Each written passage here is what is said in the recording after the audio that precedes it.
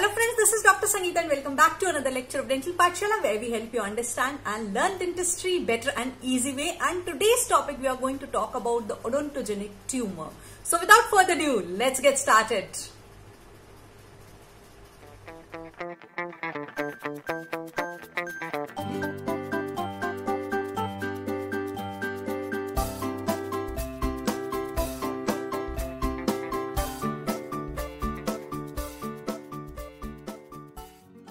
Welcome back to another 5 in 5 series where we cover each topic under 5 headings in 5 minutes, and today's topic is CEOT. Already we have covered CEOC, which is the calcifying cyst. Now it's the time that we study about the calcifying epithelial odontogenic tumor. And before we get started, make sure to subscribe to our channel and click on the bell icon so that you don't miss any of our future notifications. So today's topic is the calcifying epithelial odontogenic tumor, also known as a Pinbock tumor, since it was first reported by the Danish pathologist Jens Jordan Pinbock in 1955. So calcifying epithelial odontogenic tumor is a rare, it is usually a peripheral tumor. So you can remember it from P for Pinbock, P for posterior mandible, posterior jaw, or P for you can remember the premolars, right? So you can remember it from P for Pinbock, CEOT you can remember from P. So it is a rare peripheral, usually a peripheral tumor, and locally aggressive but less aggressive than amyloblastoma. It is similar to the amyloblastoma, so that it is derived from the cell rest of serrae, cell rest of myelitis, cell rest and reduced enamel epithelium. So all of these are the factors which will cause the calcifying epithelial odontogenic tumor. As the name suggests, there will be calcification present within the tumor, and thereby the radiographic appearance we call the driven snow appearance. Like a snow is driven into the wind, like that there will be foci of calcification, radiopaque calcification foci, which will be present in between the radiolucent zone. So this radiolucent zone, in between there will be foci of calcifications, radio opacities present in between the radio density.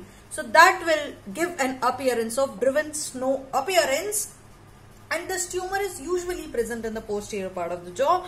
The tumor seems like a slow enlarging, painless swelling with the expansion and the distortion of the cortical plate. So the most important thing to remember is mostly in the premolar, molar regions it is present, posterior part of the jaw compared to the other surfaces. Histopathologically, once we take a cross section, what we see that these tumor cells, they are polyhedral epithelial cells, right? And these cells are arranged in sheets or islands. Now also they can have the cribriform appearance, but mostly they are the polyhedral epithelial cells which are placed in non-inflammatory connective tissue. So the connective tissue doesn't contain any of the inflammatory cells in case of CEOT, calcifying epithelial odontogenic tumor.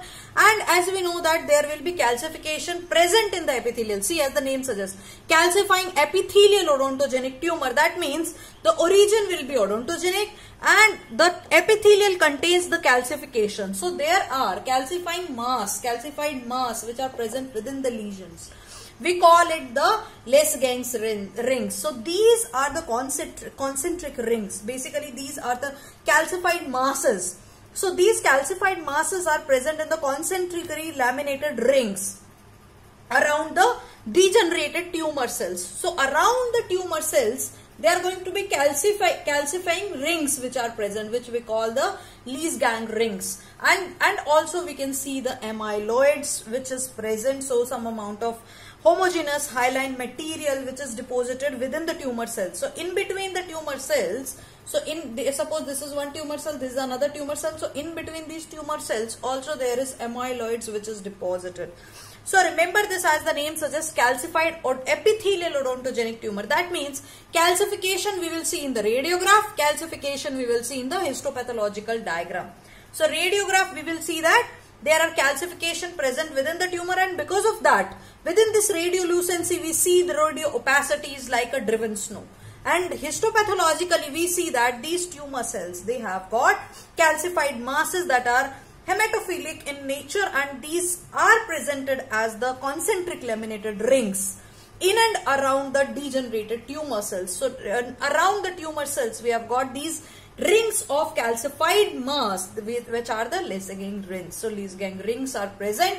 So this is about calcified epithelial odontogenic tumor, also known as the Pindborg tumor because of the name who reported it first, the Pindborg, J.J. Pindborg. So guys, this is about CEOT or Pindborg tumor.